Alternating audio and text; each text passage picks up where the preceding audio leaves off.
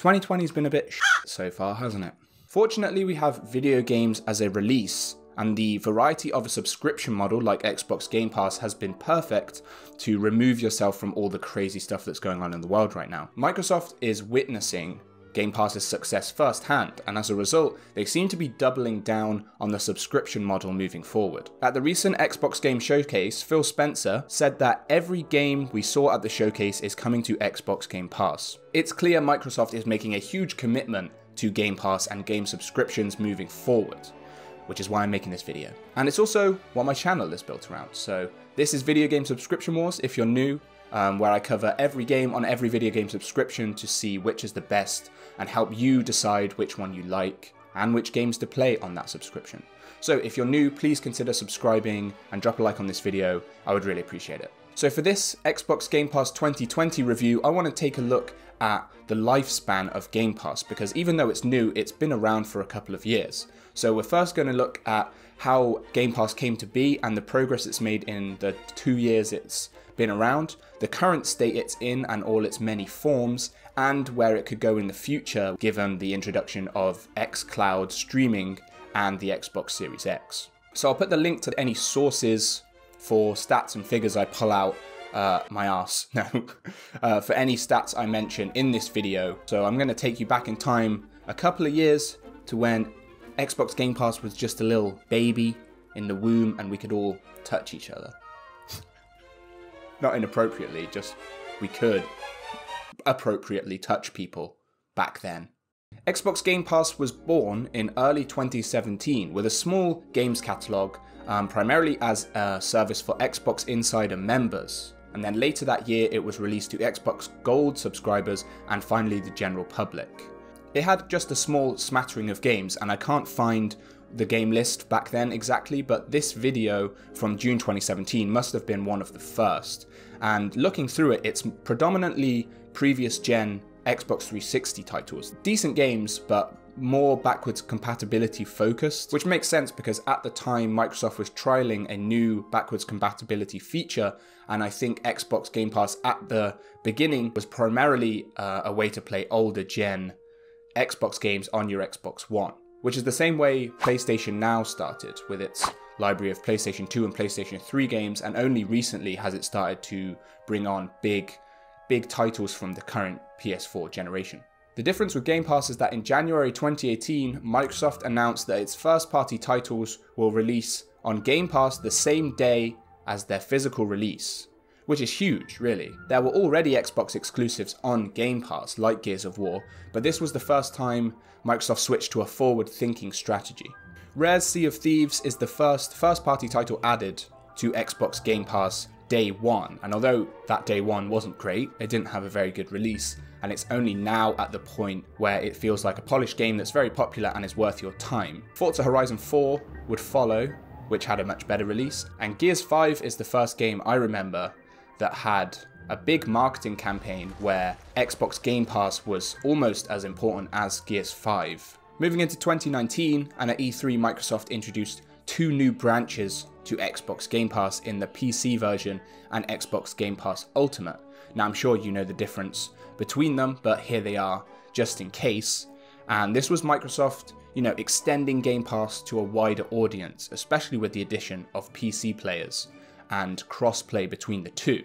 So that brings us into 2020, and as I mentioned, at the recent Xbox Game Showcase, every single game that was featured coming to Xbox Series X and Xbox One will come to Game Pass as well. It was also just announced that xCloud, which is Microsoft's game streaming service, will come to Xbox Game Pass on the 15th of September to any Android device, whether that's a smartphone or a tablet. Microsoft have said that it will come to iOS sometime in the future. We don't know when exactly, and I've also seen some stuff saying the contrary.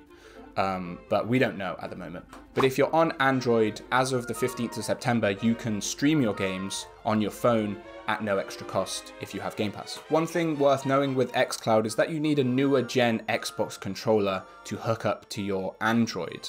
Now I don't mean the Pro controller, but there are actually two different versions of the Xbox One controller. I'm not sure of the cutoff point where they stopped making the old one, but if you have the base Xbox One model, like I do, those controllers won't work with your phone, which is what I realized when I was on the preview program for xCloud, so I still haven't been able to try it yet. I think it's because there's a little Bluetooth module in the newer Xbox controllers or something, but if you want to use xCloud, you will need this generation of Xbox controller or beyond. So that's where we're at right now, and I think even though Game Pass has only been around for about 3 years, the progress it's made is pretty huge. And like I mentioned, PlayStation Now has a similar beginnings where it was mainly a backwards compatibility service where you could have a selection of older games in one library. The difference, I think, is now Game Pass has gone on to become a genuine alternative to how you play games. PlayStation Now, I think, is not quite at that position yet. But that's something for another video. If we look at the Xbox Game Pass library right now, there are still a slate of games that you would pay full price for if you went to buy this online or in a store. And the variety of genres is something that's worth noting as well. You have sprawling single player campaigns, you have big, massively multiplayer online RPGs, you have multiplayer shooters, you have co-op games. They really do cover all the bases that you would want. And if we compare that to the 2017 game library, where you had highlights like Halo 5 and Gears of War Judgment, there really is no comparison to the value you get for your Game Pass subscription now compared to then. So we've got bigger games, more games, and a commitment from Microsoft that any of their first-party exclusives, and let's not forget that the Microsoft Studios is expanding, now has well-renowned game developers like Rare and Obsidian and all the others that I don't know off the top of my head. All these upgrades come at no extra cost to us, which is cool. My point is that Xbox Game Pass's value is crazy good right now. In fact, it's kind of too good. And I don't mean that like I'm an Xbox marketing executive. Oh, it's just too good. People at Xbox have explained the cost to value ratio of Xbox Game Pass right now, and they're actually making a loss. So there have been interviews with Microsoft people, and they've explained how Game Pass isn't a moneymaker right now. But what they're doing is getting people involved in the Game Pass subscription, and over time that recurring revenue is going to bring them a profit. So I'll just paraphrase some of the stuff that was mentioned. They said the most powerful marketing is word of mouth marketing. If one Game Pass subscriber goes and tells one of their closest friends you have to get Game Pass, that's more effective than any marketing I, as in Xbox, can do. And ultimately we think long term that's the right thing for the business. In the short term, yes, Game Pass isn't a big profit play, but we think long term it works out good for everybody. And I totally get this. I know I have told my friends about Game Pass when the £1 or $1 for 3 months deal was going on, because that's just insane value for the amount of games you get for that price. Like, I mean, I made this YouTube channel about game subscriptions and where I think they're going, because I do believe the value they can give you is better than the traditional purchasing method of buying games. So they got me. They got me good. You're welcome for your free advertising, Microsoft. By the way, hit me up. Let's also remember that this is Microsoft and they can take this monetary hit with Game Pass right now. I don't think they're going to be struggling just because they've been running this super cheap deal to get new Game Pass subscribers in. This is a $1 trillion company that makes $320 million in revenue per day and makes $120 million net profit per day.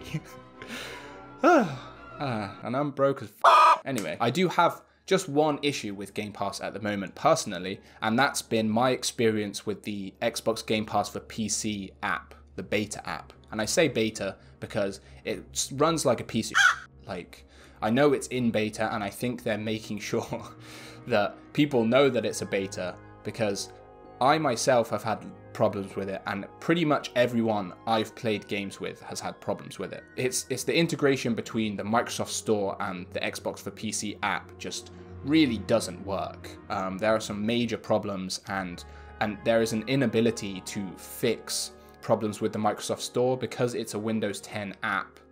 You cannot uninstall it and reinstall it. So if you have problems, they're kind of inbuilt into your PC.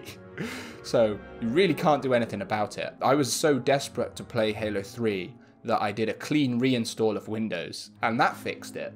But I don't expect anyone to go to that lengths just to play a bit of Halo. This is just my experience, and I can't speak for everyone, but from what I've experienced, from what my close friends have experienced, and from what people on Reddit say, I just feel like there are some key problems that Microsoft aren't addressing yet, and hopefully they get fixed in the future, but we'll just have to wait and see. But apart from that problem, and I won't call it a minor issue because I do think for certain games it can leave them completely unplayable, but still for the most part, especially if you're mainly into single player games, for the most part Xbox Game Pass is killing it.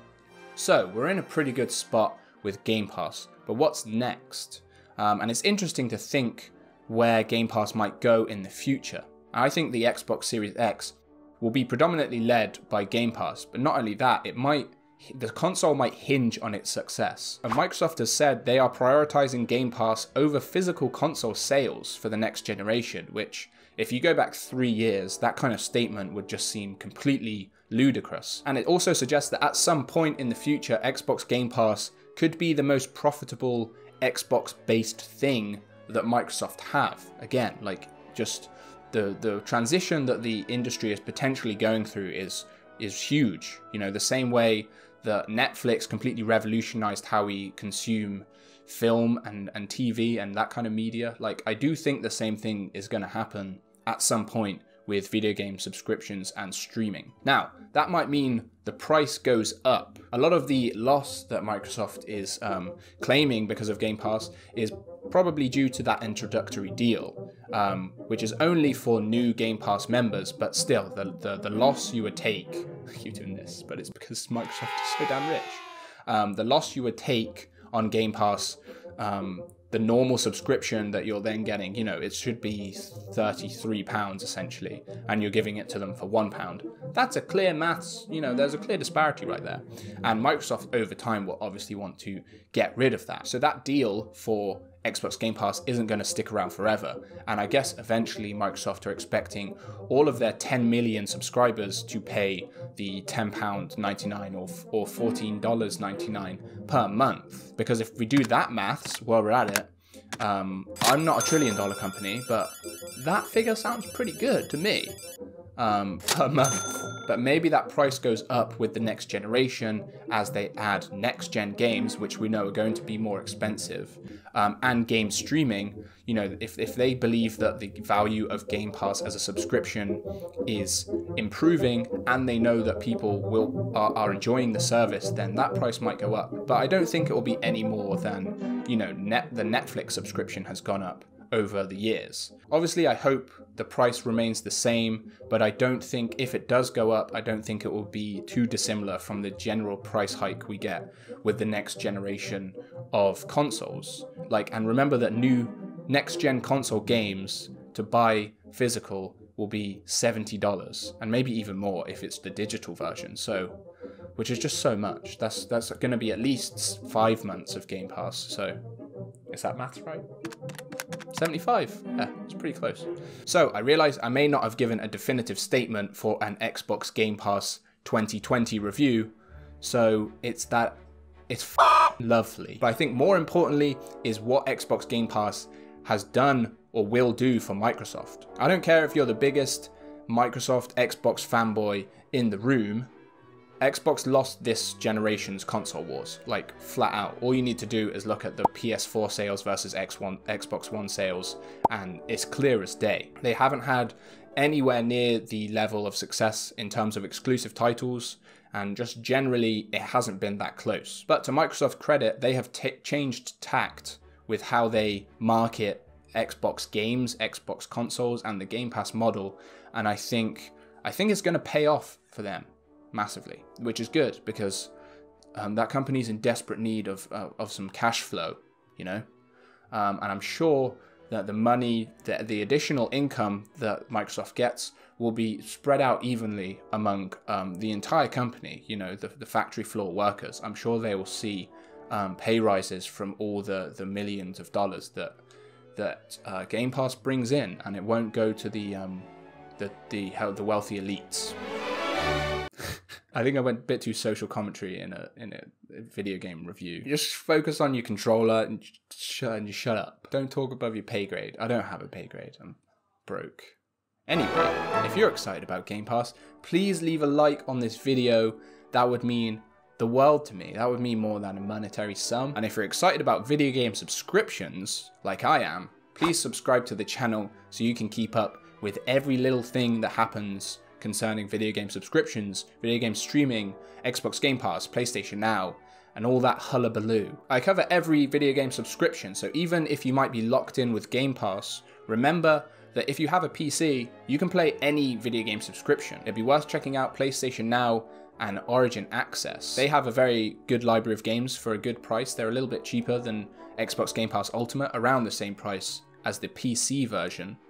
And if you've missed out on PlayStation exclusives, then PlayStation Now lets you play those games on PC. They don't stick around quite the same way as they do on Game Pass. They rotate them in and out a bit. But this year I've been able to play games like Spider-Man, Horizon Zero Dawn, Control, and Uncharted was on there. God of War has been on there. So, you know, if you don't have a PlayStation 4 like I do, then PlayStation Now is a pretty cool option for playing some of those exclusives. So thanks so much for watching, guys. Thanks for sticking around to the end. If you liked this video, please drop a like and subscribe if you're new to the channel. And if you're an Xbox fan, I recently started a series, there's only one video in there at the moment, ranking every Xbox Game Pass game. So I looked at every open world game on Xbox Game Pass and ranked them in a way that isn't as long and as boring as you might think, because there were like 33 open world games, but the video is like 15 minutes. So if you've got 15 minutes free, please check that out. Thanks so much for watching, really appreciate it, and I'll see you on the next one. Goodbye.